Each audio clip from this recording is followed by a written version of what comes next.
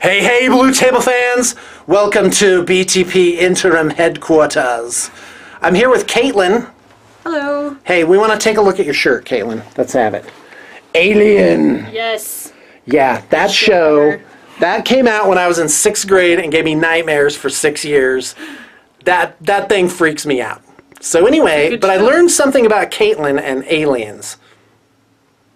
Yes. Go ahead. I wrote a thesis on the film Aliens. I wrote a thesis on... For like college? Yeah, for okay. the role of the dangerous, or of the monstrous other, and kind of its effects in modern film and cinematography, based off of this film, so... Oh my god. You're such a nerd. I'm a nerd, yes. Wow, yes, a mega nerd. Mm-hmm. And you should see the painting coming off of this girl's table. Slimy It things. makes me happy. Happy inside. And you guys are going to see that too. So yeah, Caitlin. Caitlin. Okay, well, I guess that's it. Awesome. Oh, no, we were talking about that Citadel...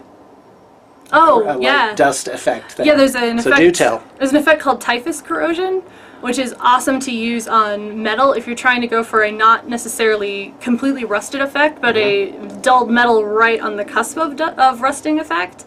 Where you take it. So is it a powder? No, it's actually liquid, and it looks like a brownish green, and you really have to mix it well. But then you paint it on over either metallic effects or just over straight paint, and then just take a finger and wipe it off so that most of it is gone, but a little bit remains. And it will actually make it look like it's just starting to corrode. And if you use it on like skin effects, it gives like a bruising, kind of gritty feel to it. It has a little bit of grit to it. So. I can't wait to see this. It's really fun. That's going to be real exciting. It's and we awesome. got on this topic because of the Studio Oryx iron jaws that we're going to do.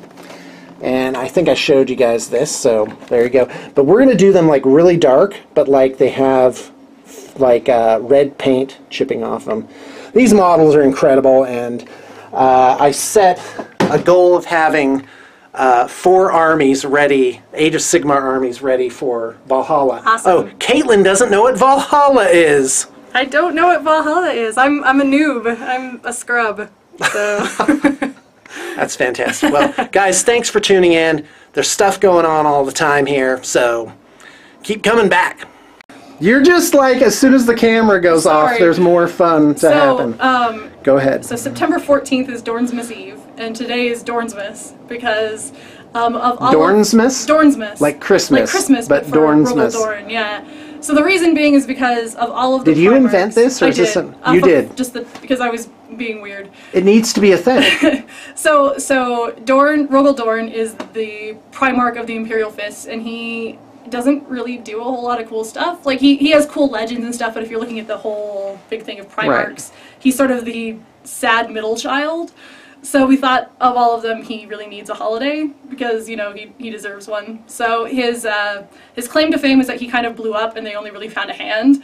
And then in the drop site massacre, he was supposed to go back up Sanguinius when they landed, but he accidentally teleported to the wrong side of the ship, and so spent the entire time trying to get to the other side, and showed up right as everybody died. So, so Dornsmas. So Dornsmas. So just hold on, which I am now going to celebrate. Yes. Well, is it just you doing this, or do you have other people on board? So far, it's like me and 2 other people. Okay, now hold on a second.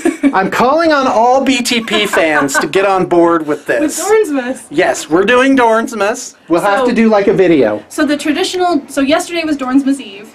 Okay. And on Dornsmas Eve... Oh wait, is today Dornsmas? Today is Dornsmas. Oh shiz. Well, never mind then. Well, we'll do it next year. Dornsmas. But so Dornsmas Eve is you traditionally eat tacos, and you give each other the traditional present that Rogel Dorn gave to the Emperor, which is disappointment.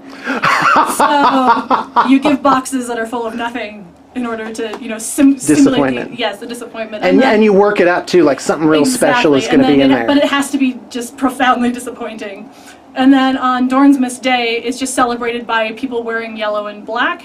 And beyond that, we haven't really figured it out. So we're still open to ideas for what to do on Dornsmas Day. This is happening. Also, this is brilliant. Also, getting really specific directions and getting lost on Dornsmas Day is a way. Okay, yeah. Yeah. To commemorate him. Yeah, right. Exactly.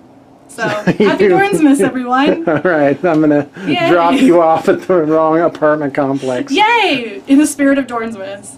I accept this disappointment. Thanks, Caitlin. You're brilliant. I want everyone to appreciate the awesome that is Caitlin. Thank you. And so awkward, too. Yes. Like, look at you, you're like bright red. I am. This is just my face. I'm just always red. So. That's fantastic. Anyway, All right, thanks, happy Caitlin. Dornsmas, everyone.